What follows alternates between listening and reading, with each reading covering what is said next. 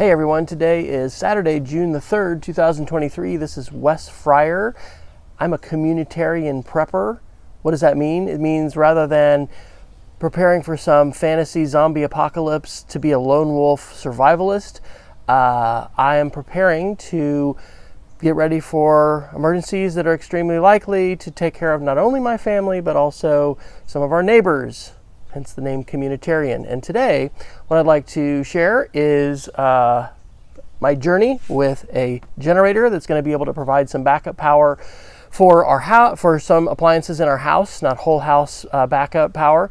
Then we're also going to be able to use to go camping. So I want to just share a little bit of background about this generator that I got, what I've done today, and then kind of where I'm at with my test, because what I'm going to actually do is I've actually turned this thing on for the first time, but I've got extension cords run to my refrigerator and my deep freeze, and I'm going to do a test to see that this thing works. And so we're going to run this for a while. So if you'd like to have more information and resources relating to emergency preparedness in a lot of different ways, you can visit comprep, comprep.wesfryer.com, and I've started a new YouTube channel to go ahead and share this. I've also got another YouTube channel that's very eclectic, and I've got a lot of barbecue stuff. I'm a middle school STEM teacher, a lot of technology things, but I thought I would just kind of put my prepper stuff here on this separate channel. So this is a Furman WHO3242 dual fuel generator, and I picked this up at Costco on sale. I think I got it for $600. I want to say that maybe it's $800. Anyway, it was at least $100 off. It might have been $200 off. It was a good deal. We have used generators a couple times when we have been camping. When we lived in Oklahoma, we moved from Oklahoma City almost a year ago. And of course in Oklahoma, we had all kinds of ice storms and we had power outages. We actually had a power outage where the transformer just on our block went out, and we were without power for over a day. It took a while for the power company to come out and replace that thing because it was just old and it had gone out. Anyway, we've used generators when we've been car camping before. We've rented trailers from RV Share. We used to have a pop-up trailer back in the day, and actually we're hoping to get back into RVing as empty nesters. And so anyway, I've got a little experience, and then one time when we rented an RV, it actually came with a generator, and so that was kind of nice. So the reason why I picked this instead of just a smaller, size is I was actually kind of hoping I might be able to plug this in to the house and have a transfer switch, which is a switch that you put at your circuit box, basically where the power comes in, which is usually where your circuit breaker box is. And then, be able to flip that switch and, hey, we're cut off from the grid. Now we're going to just get our power, from our generator. Problem, this thing doesn't actually put out 220. It does have this larger, it's called a TT30R, but it's still 120 volt. That's an RV plug. And so then it's also got the two regular 120, standard 3-prong electrical plugs. And so what I have done, and this is like today's test day. I've had this thing, I probably actually had this a couple months. This is dual fuel, which is something else I'm interested in. Gasoline has a shelf life. And if you're going to store gas for a long time, you need to put stabilizer in it. And also, it's a good idea to get 100% gasoline, to get no ethanol gasoline. That's kind of hard to find now in 2023. We have some gas stations that have it. It's freaking expensive. It's way more expensive. I think right now we're running like $3.30 a gallon or something like that. But the no ethanol is like $4.50 or something like that. It's quite a bit more expensive, but you can get it, and you're going to have better you're going to burn cleaner and longer on anything that uses gasoline, like a generator. And so I just decided, hey, I'm just going to use no ethanol. So I've got a 5-gallon tank. You don't want to leave the gasoline in your generator. So what I've done, first off, of course, is I've read a bit of the manual, and I have put my oil in this. And so you want to, of course, make sure you put oil in your generator. And then I've gone ahead and basically filled it up with gas. This will hold almost 2 gallons. It's 1.8 gallons. What I don't know, and this is where, I think I'm a STEM teacher, right? And I started life as a 4th grade math teacher like, this is a great word problem. This is a real world math problem because I have two different appliances, a fairly large refrigerator freezer, and then a smaller like chest deep freeze. And so I'm going to need to eventually, and I'm going to be figuring this out, how much draw do both of those devices have, and then what's the output amperage, electricity, and amperage and volts and all that good stuff with electricity that you learn, that some of us learn.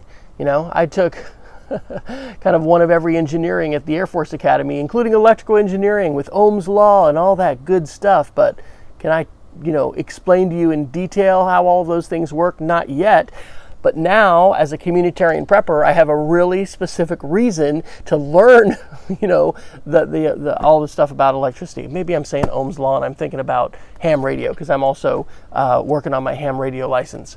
Anyway, yes, electricity, and we've got to figure out, you know, this does have the capacity, I'm 99% sure, to easily power those two things, but could I power some other things? And this is also test day to see how it really works. So what I'm going to do, I think, before I power, well, maybe I'll go ahead and power this up. Yeah, I think I will. I'm going to go ahead and power this thing up. I'm going to talk a little bit about the situation. So why am I down here on the ground? Well, I'm thinking at this point that we're hopefully going to be able to have capacity to, you know, run our refrigerator and freezer for like 24 hours, you know, if we lose power. I think this is a good idea as you think about preparing, and emergency preparedness is different scenarios. You know, it's wonderful to have a generator as RV and car campers. I sleep with a CPAP. I don't know if it's been like 3 or 4 years now that I've had a CPAP, a breathing machine at night, but you know, we like to camp off the grid, and so it's a challenge. How are we going to do that? And so anyway, there's a whole other set of math problems. I think maybe I'll make some word problems that I'll just post separately with a little video, you know, the real world math problems. Anyway, this thing, if it's going to be running for any length of time, it may not be a beautiful day. It's like 79 degrees out here. It's going to be in the 80s. We've just had a beautiful spring here in the Piedmont, which is where we are in Charlotte, which is just kind of between the mountains and the beach. It could rain. It does rain. It rains here a lot. That's part of why the trees are so green. Oh my gosh, look at all these wonderful, beautiful trees in my backyard. So we need this to be protected. So we've got a nice little table, you know, here in the back. And I needed to think about where am I going to actually position this generator so that the extension cords that I have are long enough and my house can stay secure, and I'm not going to be like leaving an outside door open that's going to, you know, present security issues. So what I'm going to go ahead and do is fire this thing up. Of course, as well as putting oil in it and gasoline, you don't want to have your electrical plugs plugged in at the time that you start it. So you want to let this thing run for a little bit, and then you go ahead and plug things in. So I'm gonna go ahead and plug these in, and then we'll go in and see. I may recruit my daughter, one of my daughters who's here, to shoot some video for that part, because it's a little bit hard sometimes to shoot that video as well as move stuff around. Okay, the other thing that I did, and this is nice, this is an electrical start generator, so there is a cable to be able to sit here like a lawnmower and pull this thing, but how nice to have an electrical start. So the steps to getting this thing going, I've got, you know, oil and gas. I've got this thing charged. I charged it actually a couple months ago, probably. So I'm going to go ahead and just flip this switch. This is the switch that goes between propane gas and gasoline. That's another reason I have this. So in terms of having more capacity, LP gas, I think, stores longer than you know, just plain gasoline, and so that's another thing that I'm thinking about as far as preparing. So we've selected gas. I've just flipped this to the middle. I'm going to pull the choke out. I'm just going to push this a little bit for it to start, and then I'll let it run a little bit, and then I'll turn the choke off. All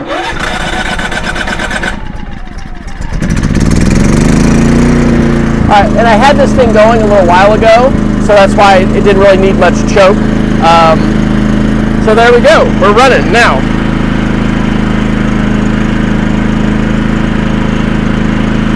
There's an eco mode on this. Right now I'm not going to run on eco mode. Okay, it went ahead and the green light has lit here. and then it's giving me a digital display. Maybe I should show this. Let me stop and I'll show you. Alright, so I've got my readout here showing 125, and then I'm showing 60, and I'm showing 0. I think that's my draw. So I'm going to go ahead and plug this in.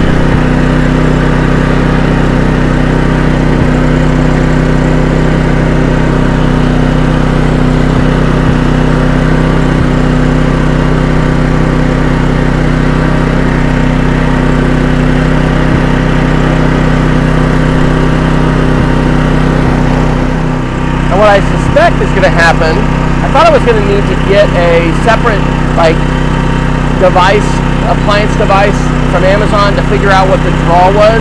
I think I'm going to be able to see when I turn these things on what the individual draw is for those. So I'll show you my setup here as far as plugs and things, and then I'll plug in my appliances. We'll see what this thing doesn't load. All right, so I could pull this thing under the table, obviously, if we're going to start to get weather, but I've got my electrical cords here, and I've decided to go ahead and run them just in this little sliding door that we've got in our sunroom. And so, all right, so I've got these things actually plugged in. Deep freeze is plugged in, and I've plugged in the air conditioner. Sorry, the air conditioner. No, I'm not plugging the air conditioner in. I've got the fridge plugged in. There's not a light on the deep freeze, but you know, lights are on here in the fridge, so we're good. So if we go back out to the generator and watch the dog fight.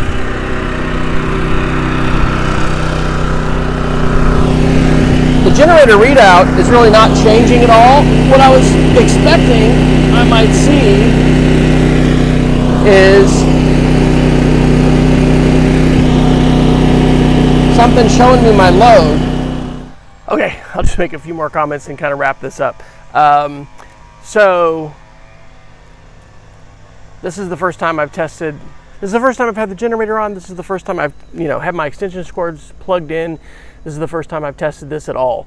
So I've written down a couple things that I need to get: the wooden dowel, to secure the sliding door, the foam insulation piece that I'm going to need to make to insulate that so it doesn't have hot air or cold air blowing in. What I'm really interested in is what the additional capacity of my generator is going to be when I have both my my refrigerator and my deep freeze plugged in, because we'd like to be able to run as many other appliances and things like that as we can. In an actual emergency, it's going to be important to have internet, cell phones. We're going to need to charge things. So I'll probably make a list of some of the other things that I need to get. We've got some power strips, but again, this is just rehearsal. Emergency preparedness is a journey with a lot of different steps and a lot of different aspects. And so being able to provide electrical power, emergency electrical power, in the case of an outage is definitely important today. It's not something that we can just snap our hands, go to the store and get a generator and hey, we've got everything that we need. There's a lot of different issues with respect to, having the extension cords you need, figuring out where you're going to securely keep your generator, because I didn't even talk about exhaust, but this absolutely can't be run indoors. It can't be run in the garage. It's got to be run outside, but it needs to be protected, from the elements. Man, new gas things are such a pain to basically pour. But with gasoline storage, when you get that, this is stabilizer. So I'm gonna, get my gasoline. I'm gonna run this thing empty today till it goes off, because I don't want to store gasoline in it. But I'm gonna, get my gas tank filled up again with gas. I'm going to, get my stabilizer in there. I'm going to record when I put that gas in there. Eventually I'm going to get my LP gas tank filled, and I'm going to do a test with that. I'm going to make sure that I'm topped off with oil, that I've got enough. This is just 10W30 oil. I've got another can of it. This is what came, with the generator. It took almost all of it to initially put it in. Anyway, all the things. So if this has been helpful to you, I hope in some small way, this has inspired you to think about your own emergency preparedness, what you're doing to get ready electrically. I'm sure there's people watching this video that know a heck of a lot more than I do about all of this. So if you've got suggestions, tips, or ideas, please share them. Again, you can get the resources that I'm posting. And I kind of started this line of thinking a few years ago, and I was going to do this sermon series, but I don't know, it's not exactly a sermon that I was going to use. That I was on a summary when I went to Pittsburgh last summer at a museum. All those aren't on this Communitarian Prepper YouTube channel. They're on my other channel. No, actually, I cross-posted them. I think they are. Anyway, I've been thinking about this for quite a while. I've been working on this for quite a while, and I'm going to keep working on this, right? Because this is kind of a hobby of mine. I think emergency preparedness is important for a lot of reasons. I'm an Eagle Scout. I got the emergency preparedness merit badge, way back in the day. It's one of these things that we need to do a variety of things to get ready. And so I'm going to just continue to share my journey. So let me know if you've got any tips and suggestions. Be safe, be prepared, and don't live in fear. Because there's all kinds of folks that are trying to fill our minds with fear and worry and anxiety today.